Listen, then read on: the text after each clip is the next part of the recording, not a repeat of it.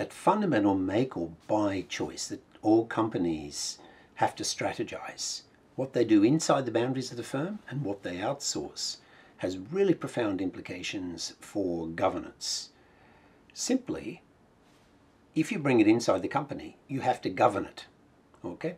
If it's outsourced, you have to contract for it. So there are different sets of issues. Of course, the technical aspects of it, of whatever you're buying or managing the production of, has very common elements, but they are very different governance challenges. So one of them is more about managing the process of writing good contracts and monitoring the performance of suppliers and having contracts enforced, if need be, through courts or the threat of legal action if your suppliers disappoint. And of course cultivating potential alternative suppliers so you don't get held up. The other set of strategic issues, if you actually bring it all inside the companies, is really about managing hierarchies. And the famous school of scholarship around what we call the theory of the firm, and particularly with a very famous scholar called Ronald Coase, and he's mentioned in the lecture notes, really emphasize that what firms do in terms of this basic choice, make or buy, comes down to the relative transaction costs. Is it less costly to bring it in-house and then to manage, to govern, indeed, that day-to-day production of what you need inside the boundaries of your firm? Or is it less costly to outsource and to effectively enforce contracts that guarantee, to some degree at least, that the suppliers to the firm will act in your interests because you are the principal and they are the agents? So let's talk a little bit about bringing it in-house, okay? So the choose to make rather than to buy. When you set out to control that in a large organization, there's often the danger of what's referred to by academics as hierarchy costs. That the larger an organization becomes with many divisions and many functional areas, the greater the hierarchy, the various levels of management are involved in the process. So yeah, very often the internal coordination of supplies and functions to other parts of the business becomes highly politicized. Human beings tend to fall into identity politics even inside for-profit companies. And so you'll often see disputes between different parts of an organization wanting to blame each other, for example. And this is sometimes referred to in business analysis as silo effects. A silo is like a storage that you might have for grain, say if you imagine the Midwest of the United States, full of grain. So those silos are each their own little hierarchy and they're not talking to each other. There's beyond the discussion of this introduction to business class, but one of the big trends in management is towards what's called cross-functional management or matrix management, to try and make sure that there is coordination, not just vertically, but horizontally across organizations, sharing know-how, effective collaboration. At this point, all we really need to know from a governance perspective is that it can be very, very costly. And these hierarchy costs help to explain why simply communism didn't work. Didn't work in the Soviet system, eventually it didn't work in the People's Republic of China and many other places. In command economies, the incentives for people to provide information honestly up the chain of accountability are often very poor. People tend to exaggerate their performance to suit their own interests so they don't get in trouble or they don't get punished.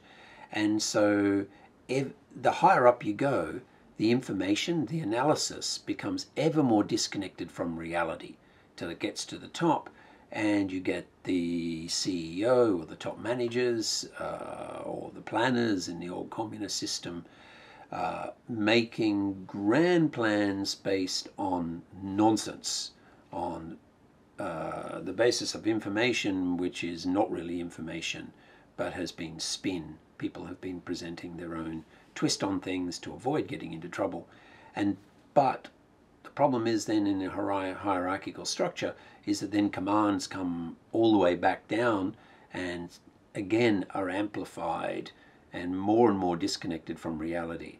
And so the net effect is for people on the ground, as we say, at the coalface, for example, there is this bizarre disconnect between the reality as they know it and what senior management believes is happening and should be happening.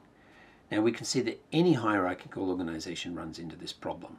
It's a huge problem in military, and if anyone has seen the German film Downfall, often used for Hitler parody videos, you would know one of the really striking scenes there when Hitler realizes that World War II is lost, when his senior officers finally, very afraid, tell him the truth that many of the army resources that Hitler believed were available to him had been wiped out, had been lost, or just simply didn't exist.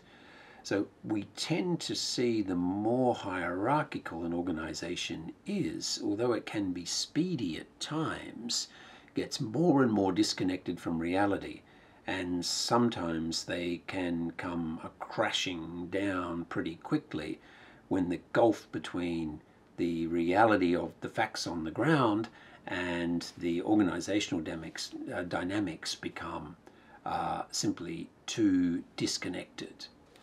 So what we find is that effective companies try and strike a balance between outsourcing, which keeps them closer to reality, with a very simple reason that you have multiple suppliers or aspiring suppliers competing to have contracts, new contracts, or contracts renewed. So that is an information sharing process in itself, the competition. Putting things out to tender, for example, taking Mitsumorisho in Japanese, putting things out to tender, getting a quote, gives you feedback on market conditions. So there's certain advantages in outsourcing. On the other hand, you can be held up, there are problems of reliability, so control can be very valuable too. Some companies do a little bit of both.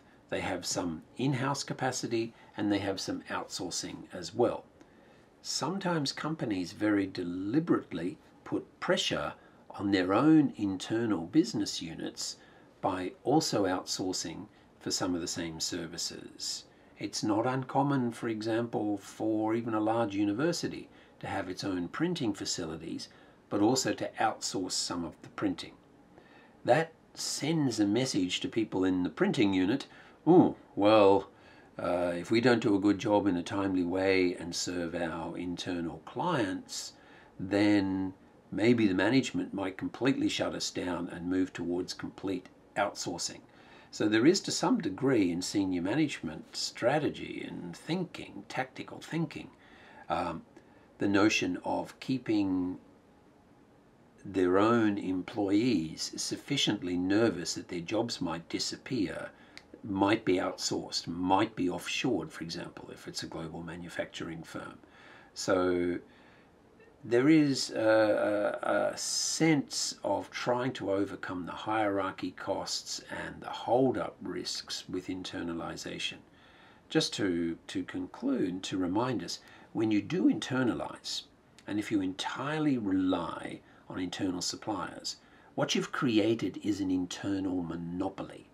So the print shop in the university, they can be pretty rude, pretty unpleasant to all of their clients, the professors who need to have things published to distribute to the students, for example, or exams printed and things like that. So to overcome this problem of being held up by your own internal business unit, the threat of outsourcing to buy rather than to make becomes part of the managerial toolkit, as it were, to keep people on their toes, to keep people responsive.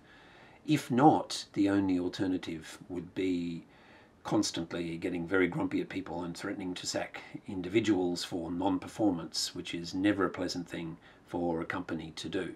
The threat of outsourcing is generally a better discipline upon internal units.